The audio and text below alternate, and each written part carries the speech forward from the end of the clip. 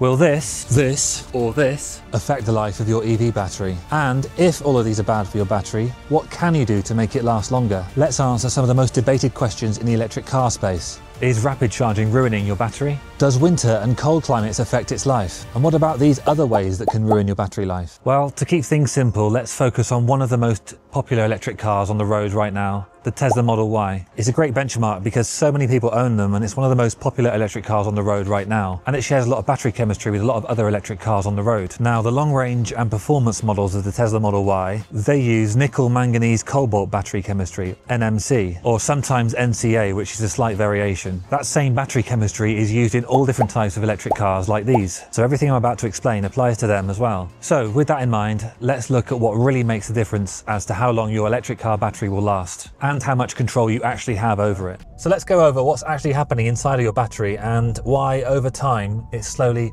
loses its capacity. Most EVs use lithium-ion batteries, and every time that you drive and charge it, lithium ions move across between the two electrodes. Over time, some of those ions get stuck, side reactions build up, and the battery becomes slightly less efficient. That is what's called degradation. It's not instant and it's not dramatic. It's a slow, steady fade of your battery over time. It takes years, just like your phone battery, it will slowly degrade. But obviously with electric cars, the scale of it is much bigger, and there are better ways of managing the electric car battery than your phone battery. And whilst that degradation will happen over time slowly, there are three ways that make it happen faster. Number one is staying full too often. The NMC battery chemistry prefers to be in the mid-range all the time, not too high and not too low. So if you're regularly charging to 100% and leaving it there overnight or at the weekend, that high voltage slowly stresses the cells. It's a bit like leaving a balloon stretched to maximum and expecting it to hold that state forever. Over time, it just won't. This doesn't mean you can never hit 100% charge. It's fine, of course, if you need the range for a trip. But if you do it every single day over years, it will wear the battery down quicker. Number two is extreme temperatures. Heat and cold affect battery life too, just in different ways.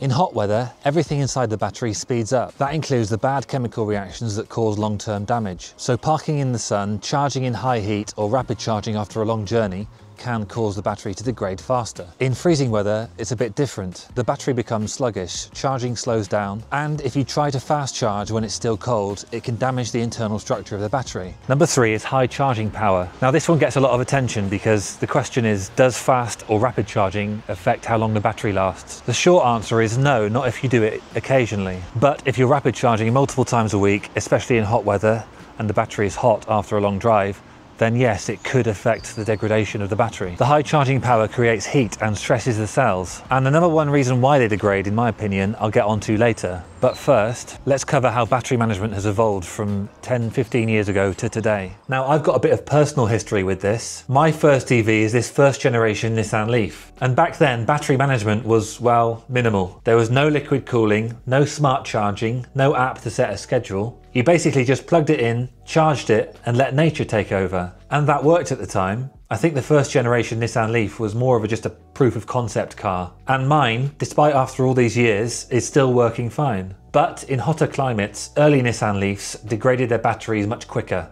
And we're talking 30 to 40% losses in some of the hotter climates for owners over a few years. Now, compare that to modern day electric cars such as the Model Y, things are totally different. These days, battery management systems have improved a lot and they're way smarter. Here's what's changed. Number one is active thermal management. Modern EVs like Teslas, Hyundais and BMWs have liquid cooling for the batteries already built in, meaning that of course if your battery heats up, say it's a hot day or you're rapid charging, then the coolant will step in and cool down the battery pack. And it will circulate the coolant just to keep it at the sweet spot, which is typically around 20 to 25 degrees Celsius. The result is less stress on the battery and therefore less degradation. Number two is that there's built-in buffers and smart charging. Most newer EVs have a built-in buffer of the battery pack. So when it says 100% on your screen, it might not be real and it might only be about 90 or 95% of the actual capacity of the battery. Now that invisible margin protects the battery from what's called voltage stress. And that means you don't have to do anything.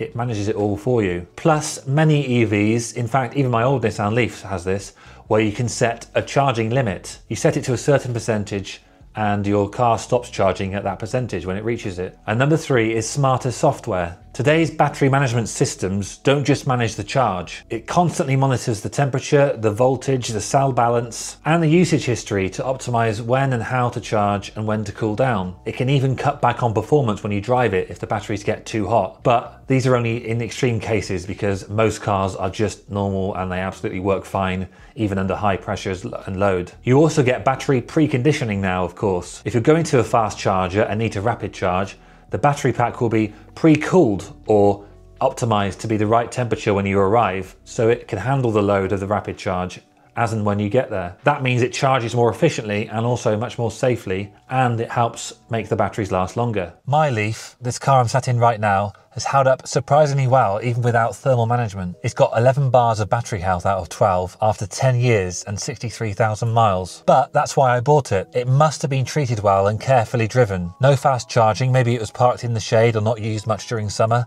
and it wasn't charged to 100% often. But if it had thermal management, me and other owners wouldn't have to try so hard to manage the battery. And this is all thrown out the window in modern EVs because they're designed to make battery care almost invisible and not even needed. So if you ultimately drive anything other than a Nissan Leaf, you're probably just going to be fine. But don't get too comfortable, because even after all this tech, how you drive, store and charge the car still matters. So let's talk about that next. So what can you actually do to help extend the life of your battery? Let's bring this all down to earth with real practical steps that you can take to extend the life of your electric car battery. Number one is to store it correctly, even when you're not using it. Think of your battery like a houseplant. It doesn't want to be neglected and it doesn't want to be sitting in extreme conditions. If you're going away or not driving much, leave the car sat at around 50 to 60% charge. That's the sweet spot, so it's not under any stress. Avoid leaving it full or empty for a few days at a time. Both extremes put pressure on the battery chemistry. If you can, park it in the shade or even in the garage to avoid heat buildup, especially in the summer. And if your car lets you leave it plugged in at a charge limit, even better. It will top itself up without overcharging. If you're leaving your electric car for a week or two, no problem. If you're leaving it for more than a month, then follow the above tips and you should be fine. Secondly, drive it smoothly most of the time. You bought an electric car probably because you like the instant torque and acceleration, which is great. And yeah, you should enjoy it. But if you're looking to protect your battery long term, avoid flooring it every time you pull away. Drive at moderate speeds when you can, because high speeds heat the battery faster. Regen braking is your friend. It reduces mechanical wear and is more gentle on the battery pack. Let the car warm up or precondition in the cold weather. It will run more efficiently and reduce battery stress. And also a bonus here, smooth driving means better range, and better range means less often that you have to charge the car. So the fewer number of charging cycles that it goes through, the better. Number 3 is to charge properly. This rule is simple, but it matters. Set your daily charge limit to 70 to 80%. Many electric cars let you do this in the app or in the settings. Only charge to 100% when you need the full range, like if you're going on a road trip. Try not to leave it at 100% overnight or during long stretches. Also use home charging or level 2 charging when possible. It's much more easier on the battery. And of course you can fast charge when you need to, just avoid doing it every day. Most cars are still built for it, so it should be mostly fine, as long as you're not doing it too often. If your car has preconditioning for fast charging, definitely use that. It will warm the battery to the right temperature before you arrive at the charger. It will reduce the stress on the battery and it will help improve charging speed as well. Number 4 is don't forget maintenance, because yes, EVs still require maintenance. Just because they have fewer moving parts doesn't mean they're maintenance free. And I think this is the number one reason why batteries get worse over time. Brakes can get sticky if they're not being used because regen braking is used so often. Tyres and wheels need checking too. Rolling resistance matters for smooth driving and efficiency. And also it's important to service your cooling system, because with battery thermal management, your electric car will have one. Also it's important to keep your software updated too, because manufacturers will come out with slight adjustments on making the battery pack more efficient. And of course don't ignore your 12-volt battery, because when that dies, your electric car won't be able to start. I'm actually going through a video on this soon where I do some maintenance stuff on my own car, and also a little bit of an experiment to see if it actually helps with efficiency and range. So do check out that, and be sure to hit the subscribe button so you don't miss out. And of course, don't forget, when a battery does lose its life, it's not the end. Batteries don't last forever, and even if yours degrades, you've got options. In many EVs, individual cells can be replaced instead of the whole pack. Plus, especially in cars like this that are older and are perfectly mechanically fine, battery swaps are definitely a thing that you can do, with new, bigger packs offering better range and giving existing cars a new lease of life. And even when a battery can't power a car anymore because it's degraded too much, it can still be used in home storage solutions or in businesses for storing energy. And of course, it can be recycled with the materials inside. Oh, and on average, the batteries lose 1.5 to 2% every year in normal use. So even after 10 years, you're left with 80 or 85% of your original range, and it's still very usable. Final thought on this is that at the end of the day, time is the enemy of all of us. Batteries age naturally, just like we all do. Even if you do everything right, degradation is inevitable. But the good news is that it's slower than most people think. You have more control than you realize as well. And even if you follow just a few of these steps, the battery will most likely outlive and outlast the life of the car. If you drive an electric car, let me know in the comments how your battery's getting on, and I'll see you on the next video. Peace out.